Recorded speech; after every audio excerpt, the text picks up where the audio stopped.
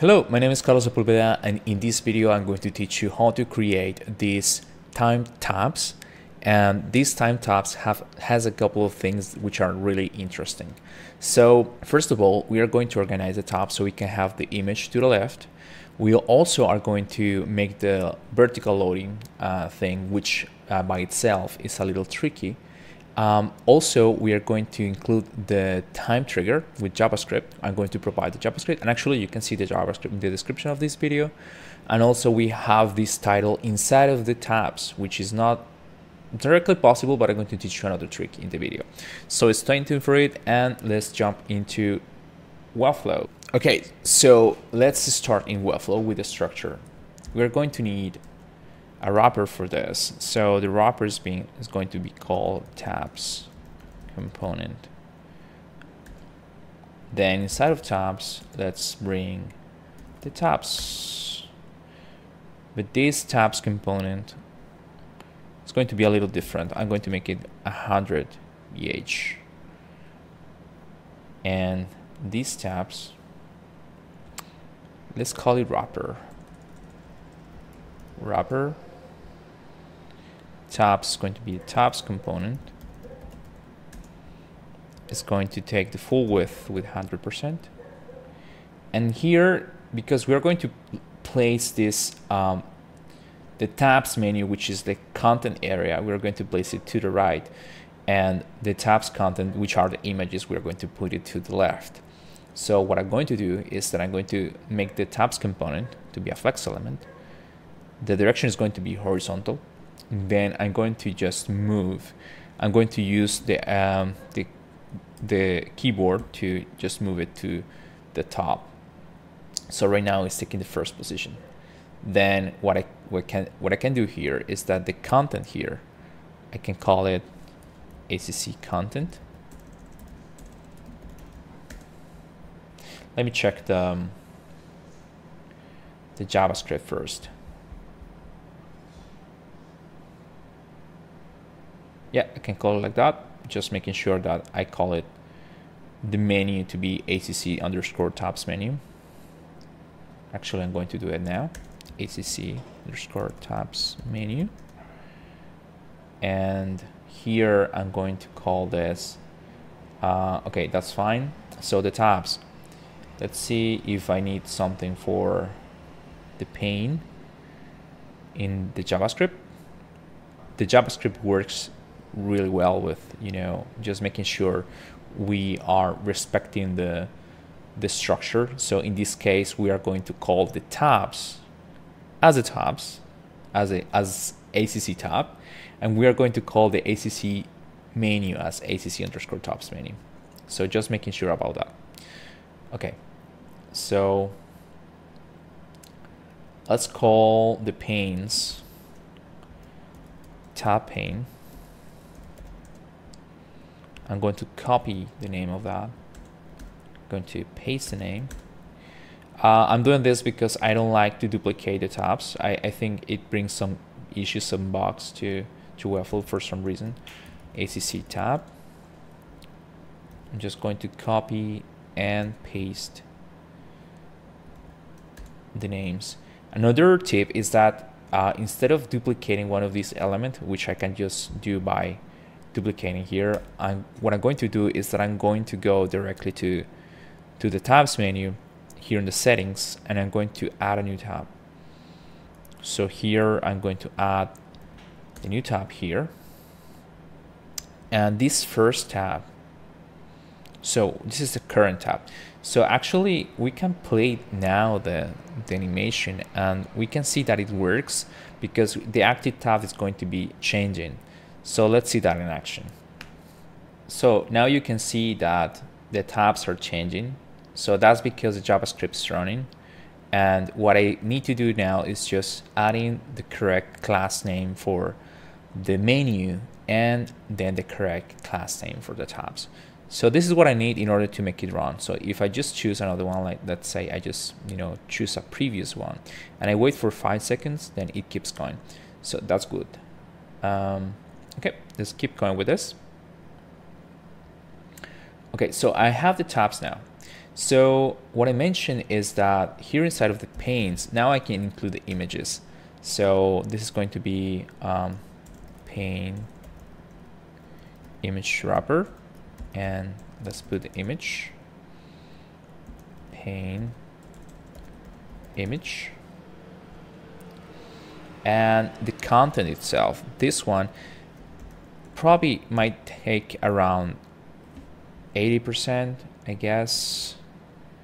Then it's going to be 40%, but I don't know, somewhere around that is the structure that I need. Okay, now the images again. So I need to work on this a little bit more. So the fit is going to be cover. This is always recommended for the images. Then the width of it is going to be 100. Then I can basically copy this wrapper and paste it into the other panes. So tab underscore pane is another class name that I needed for it. Let's copy this, let's paste it out. Then here in the tabs, what I'm going to do is that I'm going to basically make it flex and make it vertical like that. Now I have the tab here. So right now I need to set up a little bit more the content of each of the tabs. So these are the menus, but let's bring also the title for it.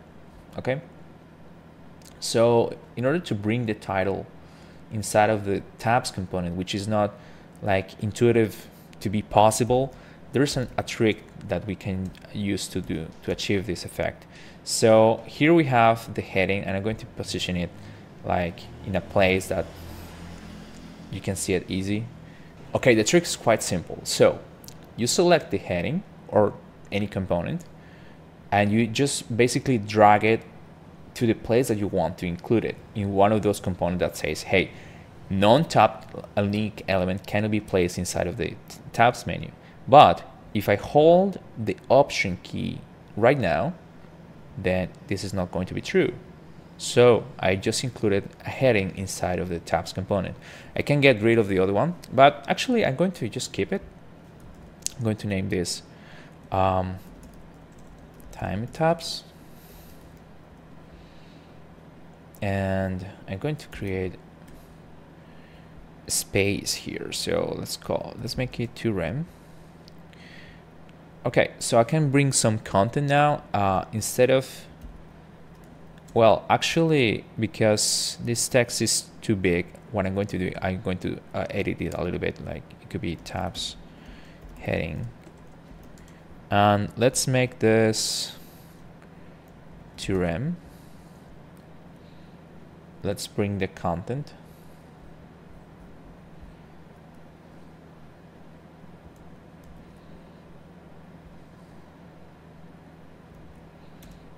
Okay, this is still too big. I can reduce more this. Let's make it normal. Let's now create some space in between. So let's make it 1.5 rem. I think that works. Now here, what I want to do is that I want to stylize this. So let's bring those values to 0, like that. And there is a structure to follow here. So first we are going to need a div block for the toggle, then a div block for the container, the content, sorry, and then a div block for the loading line, the vertical line that is loading, then another div block for, well, that's for the wrapper, and then the actual line. So that's the arrangement that I need. This text, I can put it inside of the toggle. So ACC toggle, then I have the ACC content, then I have the ACC line wrapper, and the ACC line. Okay, so now let's arrange this more. So seems to be a little bit confusing, but now it has more structure. So what I have to do, let's stylize this. Okay, the ACC tab Now, instead of being white, I'm going to make it transparent. Let's see if I have like a transparent color added to the variables. No, I don't have it, but I can just, you know, create it very easily. So that's the transparent color. Now I'm going to bring more content. Let's bring this. Let's bring the paragraph.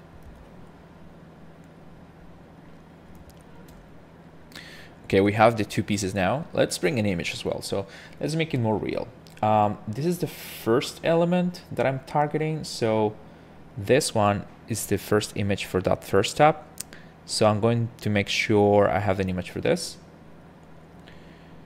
That works for the moment. And this is going to be the active state.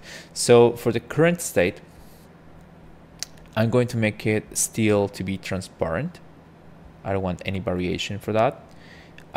Let's work in the toggle. So we have the toggle. Let's create some padding in that. Like that works. For the content, there is also padding. I'm using the shift key for having like equal padding everywhere. Now this line, this one is going to be a special one. So here inside of the ACC tab, I'm going to make this element relative. It is relative, but I'm just making sure. This one is going to be absolute, and then I'm going to place it to the side like that. And I'm going to add a width for this. Let's add it 2 pixels. Sorry, that's the height. Let's make it 100%. Then the width is going to be 2 pixels. And the color for this is going to be a very soft tone like that. Then that's the wrapper of the line. Now I need the line. The line is going to be 100% height. Then the color of the background of that line is going to be a darker color like this. But also I need to apply to the wrapper a clip because I need it as a mask. Then what I can do here is that I am almost done with this. So I'm going to make the same setup for the other tab. So I can just remove the content from the other ones. And I'm going to paste this content later. So, okay, let's finish up with the animations. So what I'm going to do is that when the tab changes, I'm going to make the line to load. Okay, so we have the current tab here. And actually, let's create another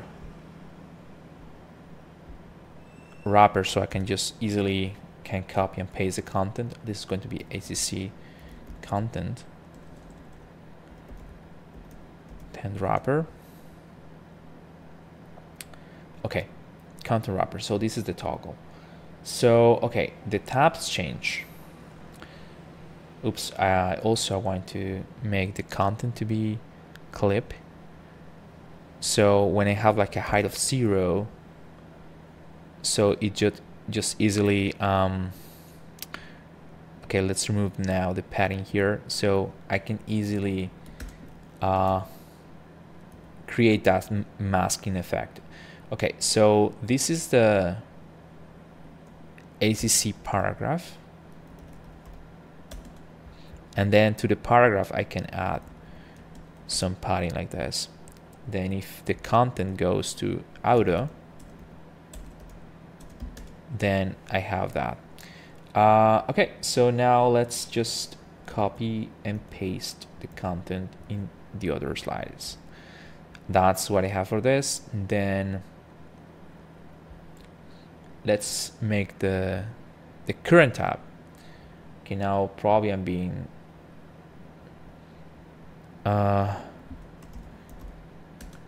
yeah, I was being constrained by the height of the container. Okay, so I have okay, I was about to apply the animations. Okay, then the tab change, what it's going to do is that when the tab changes, I'm going to create an animation. Let's remove this for now. Let's clean that up. Okay, when the tab changes, I'm going to make, first of all, this line, the line itself, to go from minus 100% as initial state to 0. So in half a second, it looks like that. Okay. Then also I want the content wrapper. Let's say this is the ACC underscore content. So I'm going to make it to be size to be 0 pixels from the beginning. And then when it opens to auto, like that. So I can do that. And actually, if I hit all again this and I go and apply to the sorry, let's create let's create the out position. So let's duplicate that. Now I need the line to basically to go to 0 to oops, just changing the values here. So I'm going to need to make everything to reset here. Now I need to apply this to the class. Okay, so how that looks like that. Okay, there is an issue with, did I make this the mask for the line wrapper? Let's make it a harder one. I don't think it's going to be relevant. Yeah, so let's check that again. So the line is going to move to 0, but then when the slide changes, then it moves to minus 100. Okay. So just now I just need to add the images just to be fair with the content. So let's do that quickly.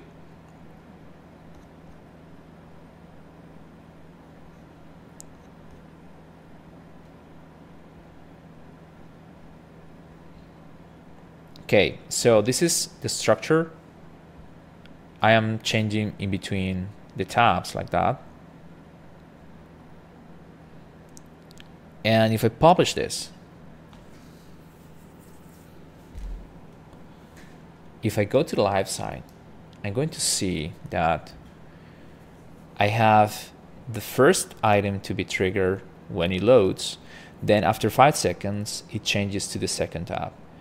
And after another 5 seconds, it changes to the third tab. I can click again on the previous tab just to reset the timer, and it keeps going automatically. So let's wait for the final one to just go. I'm not going to click anything. And you can see after this one, the last one, it goes to the first one. So hey, that's it. I hope you really enjoyed how to create these time tabs. There were a couple of challenges into this, but it was super fun to create. This was another component we built for this Pixelmoth project. So we are super happy about building it, and there was so much learning into it. So hey, thank you so much, and see you in the next video.